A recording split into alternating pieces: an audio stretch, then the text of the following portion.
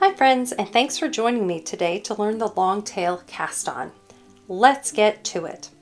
First, let's talk about how long our tail needs to be. It's a long tail cast on, and that's because you are using your tail as part of the cast on. So you need it to be at least 3 times as long as the width of your cast on needs to be. And then you need a little extra after that. If your scarf, let's say, is 4 inches wide, you need 3 times that length for your tail, so 12 inches, plus you need extra. When you are knitting, when you're casting on a large number of stitches, the worst thing is running out of tail. So extra is always better. Now let's get started on this. We have our tail. Now most people like to start this with a slip knot. I'll show you how to do that. You have our working yarn over here. Our tail comes up and over, around and makes an X. Then that tail comes up through the bottom. Pull it nice and tight. And this, I like making my slip knot this way because it gives me my tail to pull this tight. Sometimes that comes in handy, sometimes it doesn't. But I'm actually going to show you the way that I like to start my long tail cast on. It is not with a slip stitch, or I'm sorry, a slip knot. There's nothing wrong with a slip knot. I just have found that often I like my tension a little better when I do it this way. So to do it my way, I need my tail toward me, my working yarn away from me, thumb and pointer pinch, go under, bring those 2 strands over my palm and wrap my fingers around. Now I have a triangle here, and I'll be making a bit of a slingshot with this. Now, if you were using the slip knot, it would be here on your needle ready to go, and you jump into the next step.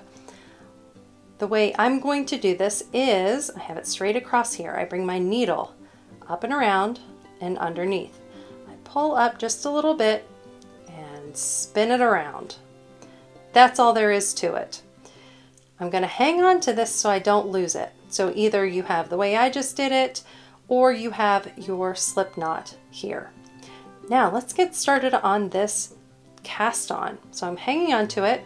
I'm going to pull this down a bit so I have a V between my tail and my working yarn. I'm going to bring my point of my needle toward me, down and underneath that strand and back up through the loop that my thumb makes.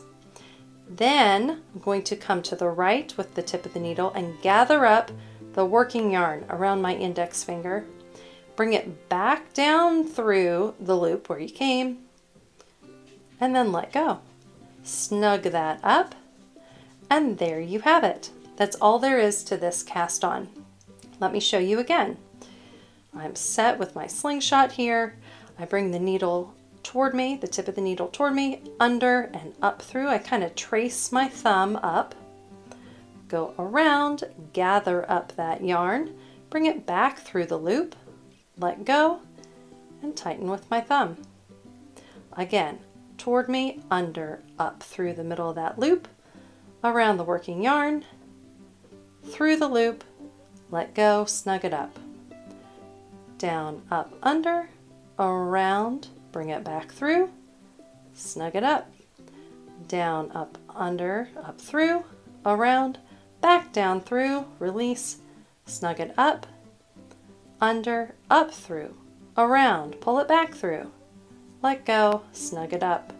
And that's it. You will cast on however many stitches you need according to your pattern. Remember, this first stitch always counts as a stitch.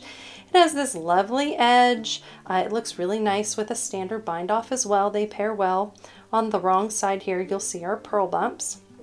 And that's really all there is to the long tail cast on. So thank you so much for joining me today. I think you will find this really handy in your knitting, and I hope you have a wonderful day.